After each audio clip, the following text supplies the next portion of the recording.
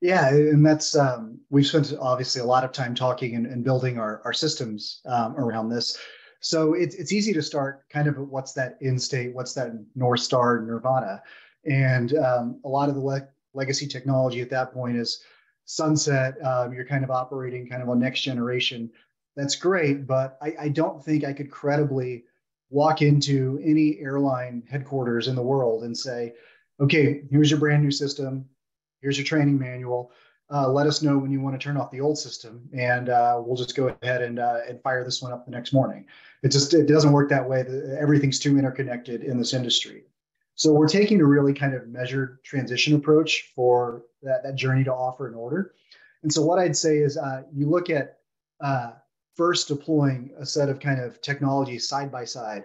So in terms of what it what would Amazon have ever become if their transactional model was based around books and solely books 15 years ago, right? And so what I mean by that is, what are the attributes that describe a book? Hardcover, softcover, how many pages, what's the author, et cetera. Well, ultimately, as Amazon transitioned into the retailing world, if they had tried to turn that transaction of what it looks to buy a book into what it looks to buy a t-shirt or a bicycle tire or anything like that, they never would have gotten it. So that's the way we're looking at it, is we're not trying to turn the reservation, the P&R, the today's booking into the new world.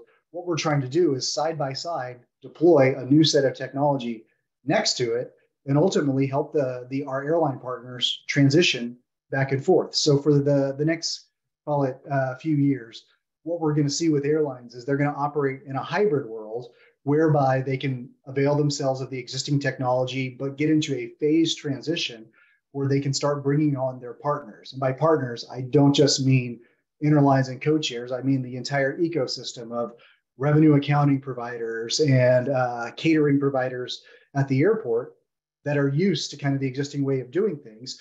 And ultimately, what we see in this kind of middle stage in the transition, so call that phase two, is you start getting into a world where I can sell capabilities in terms of that might be something in your loyalty program, that might be a specific set of markets, but I can sell them in the new world. And because I've started walking everybody into over time, I'm operating in this hybrid environment. But over time, I'm pulling capabilities off of the existing system and ultimately bringing them into the new one. Ultimate goal should be that we upgrade all the technology and ultimately get towards this new offer order retailing world, just as in the Netflix world, people went from videotapes to DVDs to ultimately streaming over time. It was both because of technology upgrades, but also because there were tangible benefits to the consumer for doing so.